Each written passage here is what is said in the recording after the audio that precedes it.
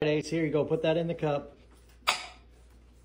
It's in there. Now I want you to pick the cup up and shake it up and down real hard. Try to get it out of there. Like, try to get it out. Move back a little bit so we can see you. Like, sling it hard.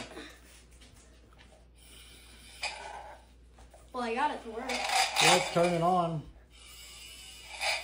Can you get it out of there?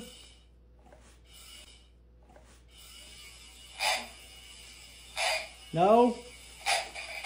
You go, it would be extremely difficult to dislodge this bar and accidentally ingest it. It's very safe because that's magnet, and magnets stay magnetized for hundreds of years. It loses just a little bit of magnetism over hundreds of years. Water at the boiling temperature would only cause a negligible amount of magnetism to be lost. So if you do a little research on these items, they're very safe because of the magnetism. It keeps it at the bottom. You're not going to accidentally dislodge this thing and cause it to come loose and drink it or something. The only way you're going to be able to put this in your mouth is if you take your hand and you stick it in there and grab it and put it in your mouth. And so young children should not have this if they're at the age where they're putting things in their mouth.